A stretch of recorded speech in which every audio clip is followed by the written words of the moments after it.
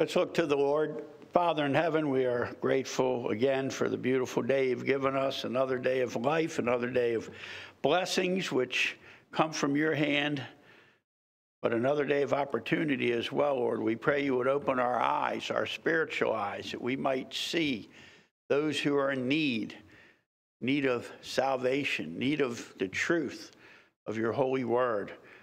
Help us, dear Lord, to come alongside those to whom you have led to us, that we might share this wonderful, life-saving, life-changing message of the gospel of Christ. We're grateful and thankful, Lord, that you sent someone to us that we heard as well. And now we are here, gathered together, brothers and sisters in Christ, praising his name. We thank you, Lord, for all that lies ahead of us today, not knowing what it is, but knowing you, trusting you, having faith in you, Lord, that you have a plan for each of us. You have put each of us on a path, dear Lord, a path that will lead to you one day. And Father, we are grateful for all that will come our way, whether good or bad, Lord. We understand that life is not always a smooth ride. There are many bumps in the road. And so, Lord, we look to you and we just praise your name for whatever lot befalls us, knowing again, Lord, it's been ordained by you, and you are with us to never leave us nor forsake us. Greater is he, the Holy Spirit, who is in us than he who is the evil one who is in the world. And so, Lord, we can walk step by step with great confidence, great assurance, great reassurance that you are with us every step of the way. Father, thank you for those who are here today. And I was just praying. We know that we're not all here maybe pain-free or trouble-free. There are issues in life, and we just, Lord, look to you as the author and finisher of our faith to bring us through. Lord, if any that we don't have listed on our bulletin are struggling, you know who they are, Lord, so we lift them all up to you at this time. We're blessed to see our sister Elaine with us today, Lord, as she continues to get better, and give you all the praise, honor, and glory for that. Lord, we are grateful for each and every one who is here today, and your hand upon each of us. Lord, we pray for the nation of Israel. We pray for the peace of Jerusalem, dear Lord. Your word tells us that they will be a great stumbling stone to the nations of the world. And in fact, we know that to be the case just in our lifetime. But it has been going on down through history, the war against your people. They have been reunited in their land since 1948. And now the world is not happy with that. But Lord, we know you're not happy with the world. And we just look to you for, again, guidance. We look to you, dear Lord, as again, the one who will bring all of this to an end at some point, but it is in your timing, not in ours. So, Lord, we pray in the meantime. We pray for the Jewish people. We pray for the peace of Jerusalem. We pray for the nation of Israel, dear Lord. And as the book that we hold close to our hearts and read daily tells us, that you have not forgotten those people, Lord, and we are grateful and thankful for that. We know you've not forgotten us.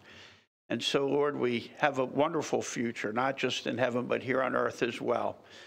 The road is rocky. The road can be difficult. But death is not the end. It is just the beginning. And for the believer, it is a step into eternity with you. So, Lord, keep us focused on you throughout all that goes on around the world, around the neighborhood, in our own lives, Lord. And just bless us and keep us and encourage us. And we thank you in Christ's name. Amen. Well, again, welcome to everyone who I didn't get to say hello to yet. We do have our luncheon and a short forum afterwards or during the end of the luncheon. So come and join us. It's being catered by Andy Nelson's Barbecue. So most of you should be familiar with that. So come on down and enjoy our time together with fellowship and celebration. We do have the new shoe boxes, or the items for the shoe boxes for the month of April downstairs, the green bin when you come in the door. You can see in your announcements, we're collecting washable markers, pens, pencils, erasers, and pencil sharpeners for the month of April. We also have a missions meeting. Make note of that, missions committee, if you would. And anyone is invited to sit in on our missions meeting. It's not a formal committee, although we do formally meet every month. That is next Sunday after church, right up front here. We will have our monthly missions meeting. Just a quick announcement I made, I think last week, the Christian Youth in Action. If anyone 14 or older is, or if you know anyone who is 14 or older who might be interested in working through the Child Evangelism Fellowship summer program, it's a 5-day program during the month of July. I always tell people just think VBS. It's similar to that as far as what we're trying to accomplish, bringing the gospel to children. And if you're 14 and above, you can be trained as a teacher for this 5-day club. So keep that in mind. I've got brochures if you'd like one. And finally, for those of you who may have thought the weather was too difficult for us Friday night, about 20 of us braved the elements, and we did have what would you call it? A grill fire. We didn't light the bonfire for obvious reasons. We would have burned down about a dozen houses with those embers flying everywhere. But we moved the grill to the edge of the parking lot out there, and we fired that up and cooked hot dogs and hamburgers and had a time of fellowship. We sang songs. We had a testimony or two, and it was just a good time to be with our brothers and sisters in the Lord. So, and even, I was going to say, unless it's pouring down rain, but we even had one during pouring down rain last year. We just moved it inside. So if we advertise an event, we will have it, and just come and join us if you can. Please stand for our scripture reading, which this morning is Acts 2:23 through 24. Acts chapter 2, beginning with verse 23. Him, being delivered by the determinate counsel and foreknowledge of God, ye have taken, and by wicked hands have crucified and slain, whom God hath raised up, having loosed the pains of death, because it was not possible that he should be holden of it. Please be seated. Now, Pastor Dave will bless us with his message, The Aftermath of the Resurrection.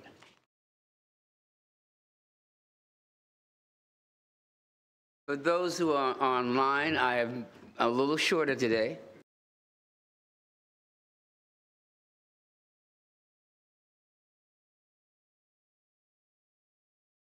Just came back from Florida, and my tan is doing well. Do you like it?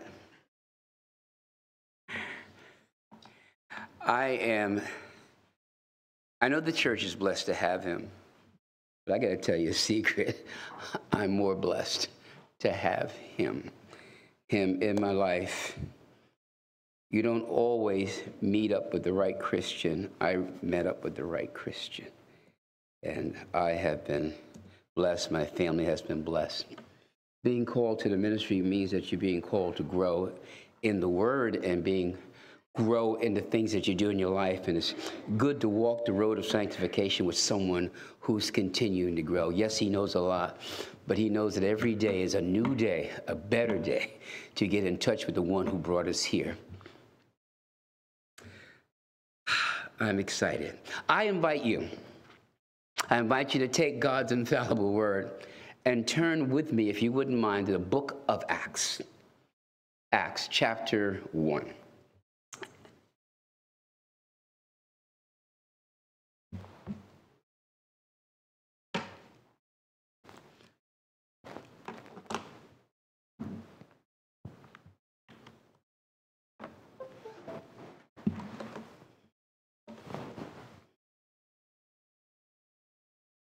Acts chapter 1. I want to bring a timely message that is directed towards the aftermath of the resurrection of Jesus Christ. The resurrection of Jesus Christ. Chapter 1 gives us vital background information. The first resurrection sermon follows in chapter 2. And the hearing in chapter 4 before the Sanhedrin shouts the importance of the aftermath of the resurrection. Before I start, let me breathe a word of prayer and we'll be going. Father God, thank you for allowing us this awesome opportunity every week to come into your house, Lord, and to greet you, praise you, worship with you, to be taught by you, touched by you. Lord, I have absolutely nothing to say except what you told me. Is that not what Jesus said? I only say what the Father tells me. Thank you, Lord, for your children. We are here. And for those who have yet to accept you as Christ, Lord of their life, we hope this is the day of the new birth for them. In Christ Jesus' name we pray. Amen and amen. Okay, we're going to dig right in. I'm going to start in chapter 1, verse 1. The first account I composed. Now, this is our brother Luke, the great historian, speaking to a friend, Theophilus. The first account I composed, Theophilus, about all that Jesus began to do and teach until the day when he was taken up to heaven, after he had, by the Holy Spirit, given orders to the apostles, whom he had chosen. To these he also presented himself alive after his suffering by many convincing proofs, appearing to them over a period of 40 days, and speaking of things concerning the kingdom of God. Gathering them, he commanded them not to leave Jerusalem, but to wait. Wait for what the Father had promised, which he said, you heard of from me. For John baptized with water, but you will be baptized with the Holy Spirit not many days from now. So when they had come together, they were asking him, saying, Lord, is it at this time you are restoring the kingdom of Israel? He said to them, it is not for you to know the time or the epoch which the Father has fixed by his own authority, but you will receive power. Power from the Holy Spirit has come upon you, and you shall be my witnesses, both in Jerusalem and all in Judea and Samaria, and even to the farthest remote part of the earth. I want to stop right there. Jesus presented himself alive after his suffering by many convincing proofs, appearing to them, what? For a day? For a week? No. For a period of 40 days, and speaking of the things concerning the kingdom of God. But he didn't stop there. He gave them their marching orders, saying in verse 8, you shall be my witnesses. Hallelujah, somebody. Both in Jerusalem and in Judea and Samaria, and even to the remotest part of the earth. Verse 9. And after he had said these things, he was lifted up while they were looking on, and a cloud received him out of their sight. And as they were gazing intently into the sky while he was going, behold, two men in white clothing stood beside them. They also said, men of Galilee, why do you stand looking into the sky? Two men. Sound familiar?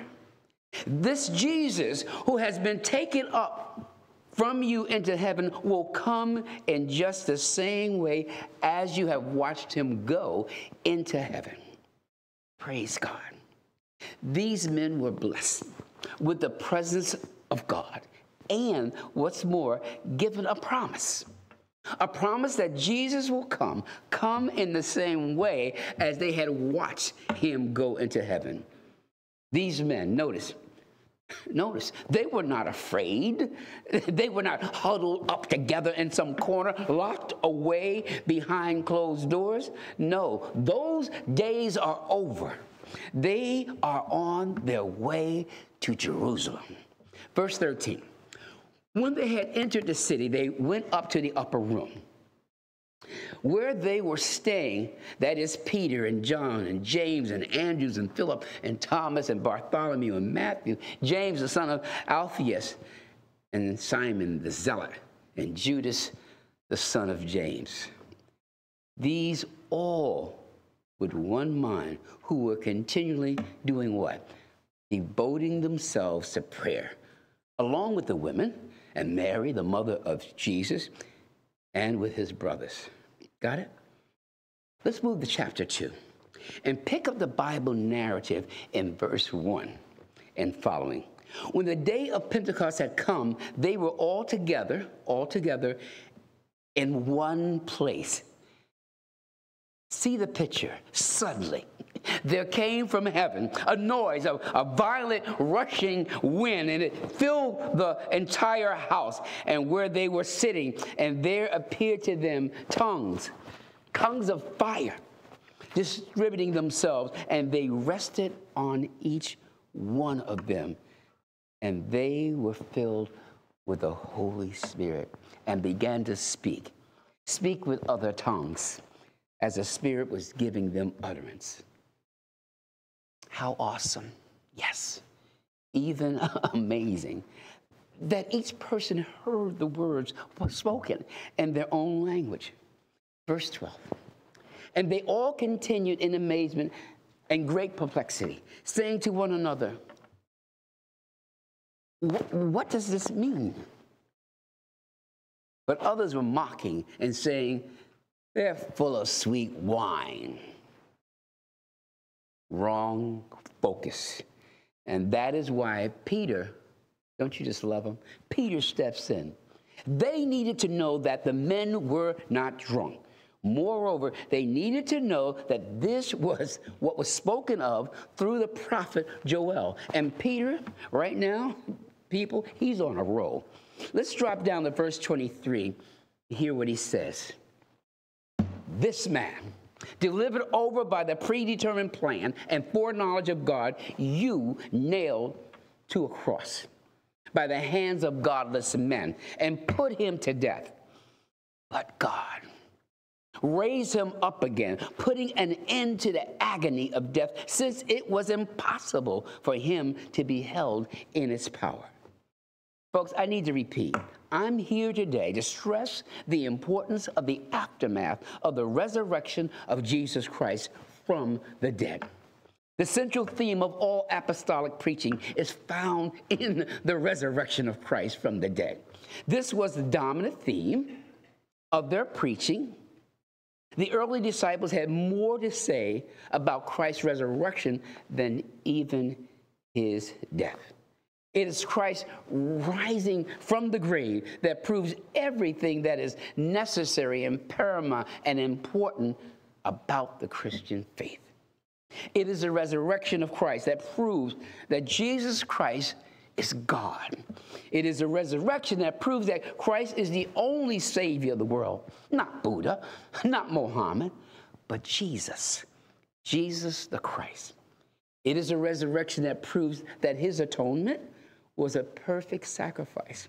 That death, that's right, death is not the end of anyone.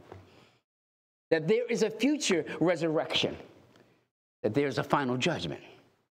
And that all Scripture, well, is absolutely true. All of this is proven by the resurrection of Christ from the dead. Listen, the greatest proof that Jesus is the Messiah is not in his teaching. It's not in the miracles. It's not even in his death, the greatest proof. It rests squarely upon his resurrection from the dead.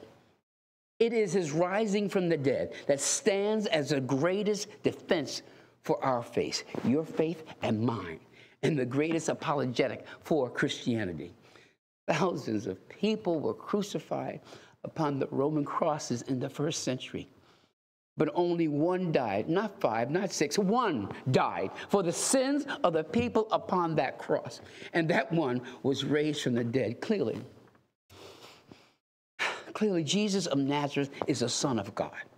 And it is demonstrated by what? His resurrection. Without the resurrection, there is no Christian faith. There is no salvation. There's not even any hope. It is hardly surprising then that the first sermon on the day of Pentecost was focused upon the proclamation of the resurrection of Christ from the dead. And Peter, God bless him, Peter continued to preach the resurrection from that day forward to his fellow Jews, to the Gentiles. And whenever Peter stood up to preach, listen, the cross was simply the launching point for him to share and proclaim. This one whom you put to death, God has raised him from the grave. And not just Peter. Paul also preached the resurrection continuously. For example, when he was up at Antioch, when he stood before the authorities, it was the resurrection that he stressed and placed before them. Wherever the apostles went, they were preaching the resurrection. And it was a resurrection that underscored the gospel truth. It forged this saving message. It was the resurrection that emboldened these early believers and propelled them out into the world.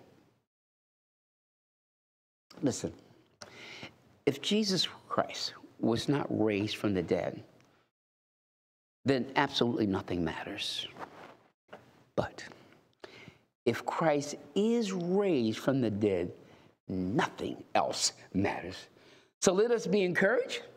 Our souls set afire from these passages that we'll look at today concerning the aftermath of the resurrection of Christ.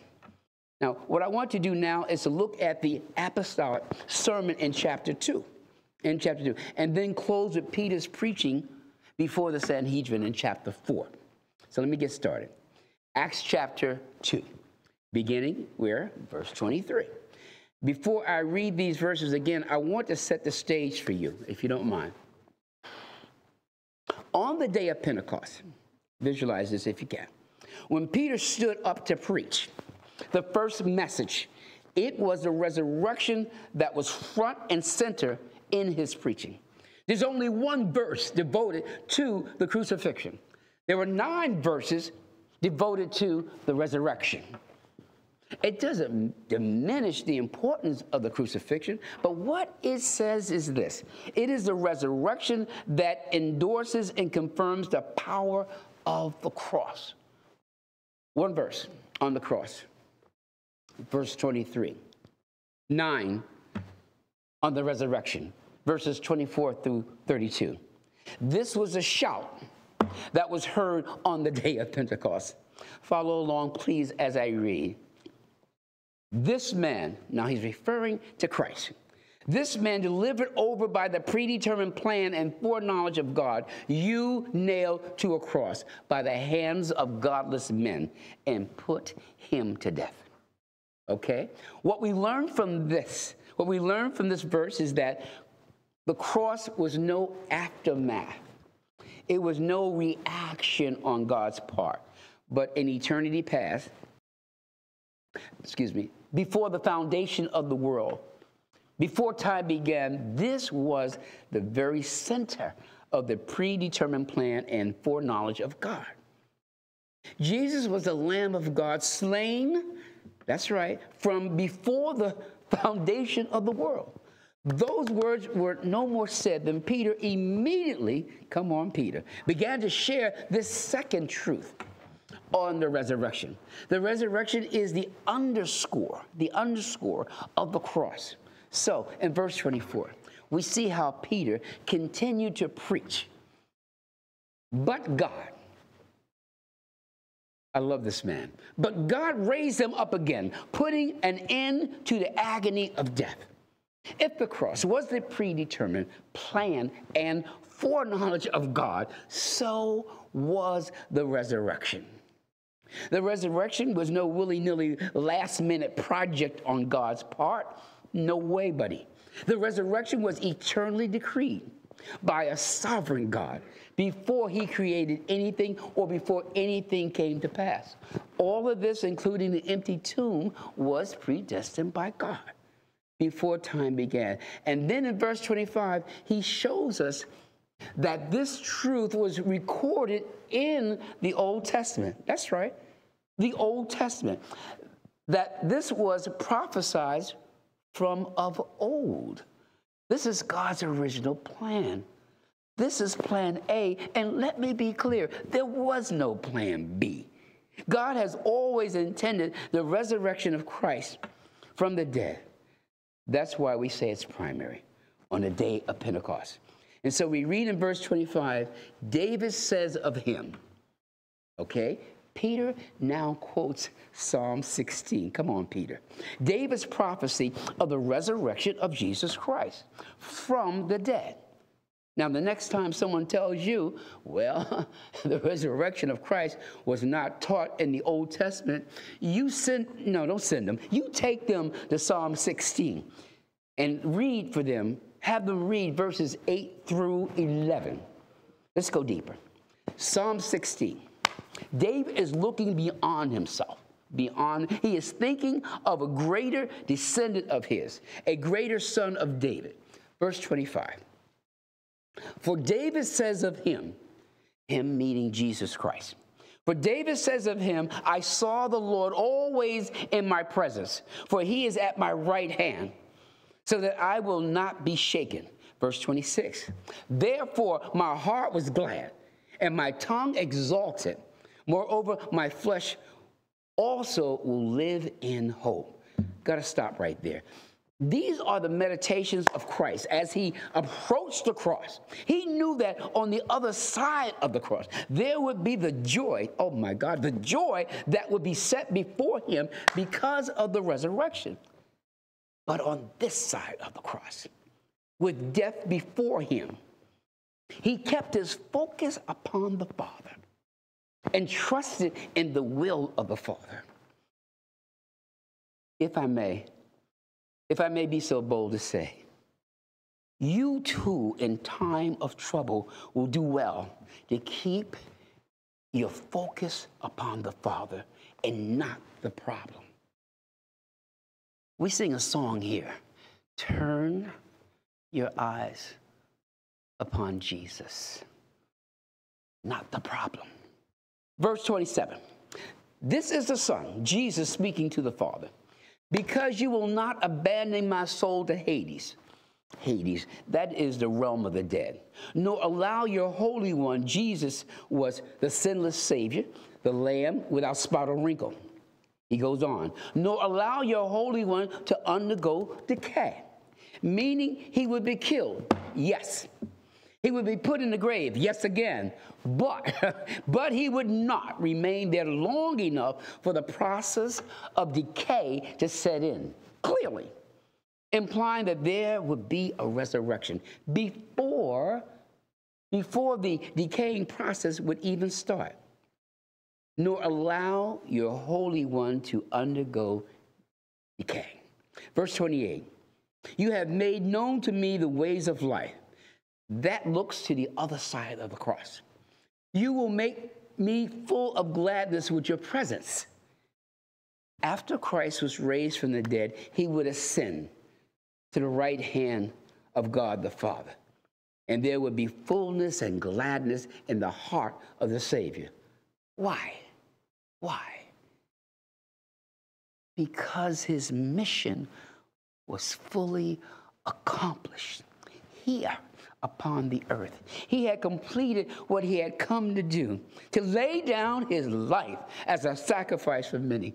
Brothers, sisters, if I may, I pray that you too one day will be able to say, I have completed the work you have sent me to do. Now, Look at verse 29. Peter continues to preach. He does not leave the subject of the resurrection. He's like a carpenter. He's nailing it in. He's nailing it in the minds of these people and in their hearts. He says, brethren, referring to the Jewish brothers that gathered there to celebrate Pentecost. Verse 29. Brethren, I may confidently say to you regarding the patriarch David that he both died and was buried, and his tomb is with us to this day. Okay, that's a very important verse. Why? Telling us what David wrote in Psalm 16 did not refer to himself, because his body was put into a grave, and David's body did suffer decay. So Psalm 16 cannot refer to David. David's bones, they're still with us. They're still in the grave. Verse 30. And so because he, meaning David, was a prophet, yes, he was a prophet, and that means he was looking to the future beyond his day, and knew that God had sworn to him with an oath, to see one of his descendants on the throne. Now, this is a reference to 2 Samuel chapter 7, verses 8 through 17. What do we call it? The Davidic covenant. The promise that God made that there would be, from the lineage of David, a greater son of David, who would sit upon the throne of David and who will rule and reign. But there's more.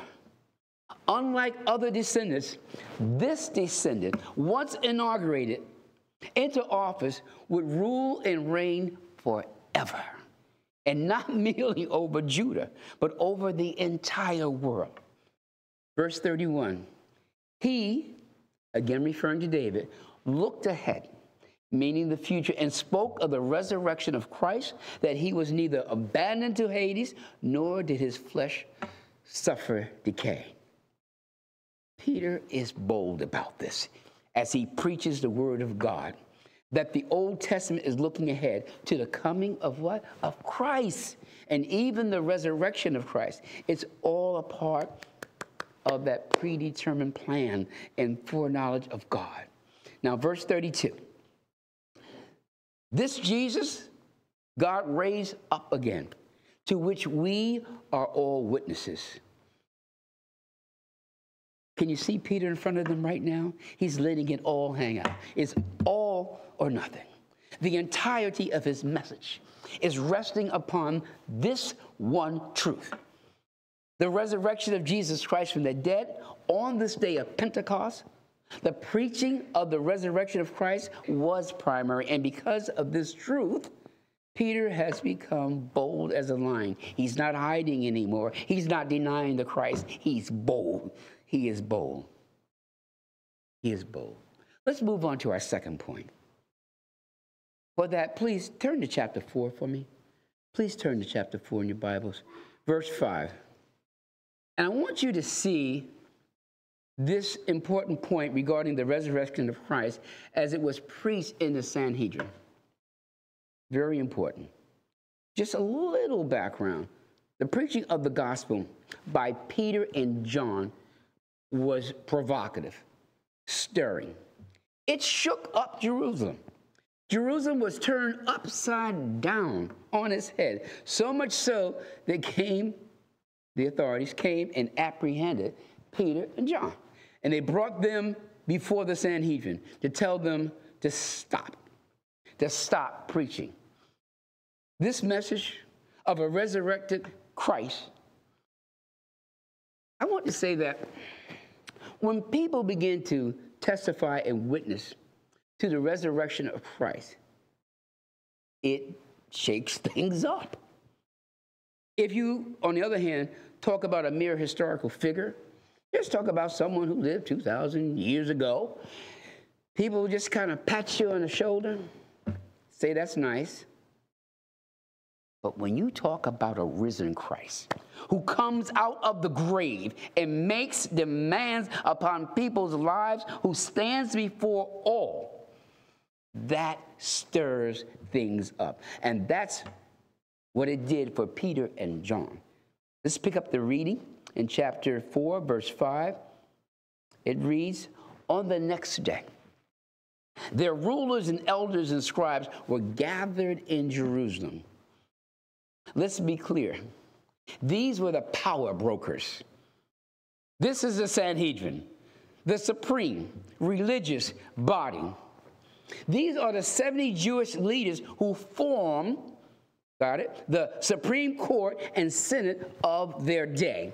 And then in verse 6, it speaks to the Sanhedrin leadership. Ananias, the high priest, was there.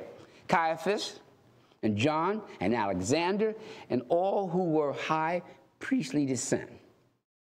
When they had placed them, that would be Peter and John, placed them in the center, they began to inquire, by what power, what name have you done this? The you refers to Peter and John. Now, why place them in the center? I ask you, why are 70 men surrounding these two men? If I were to walk halfway up to the back, and all of you stood and surrounded me, you would get an idea for what it felt like on that day. If I stood there in the center and you all surrounded me, you would get an idea of what Peter and John faced that day. They were there because the Jewish leadership's idea, that was their idea of intimidation. 70 men, putting them in the center so they would be surrounded by all these imposing figures from the world of religion. They began to inquire, by what power or by what name have they done this? Referring to the healing of a 40-year-old lame man, lame from birth. Verse 8 through 11. Then Peter, filled with the Holy Spirit, watch out, said to them, rulers and elders of the people, if we are on trial today for a benefit done to a sick man as to how this man has been made well, let it be known to all of you and to all the people of Israel by the name of Jesus Christ, the Nazarene, whom you crucified. He won't let him forget. Whom you crucified, whom God raised from the dead. By this name, this man stands here before you in good health.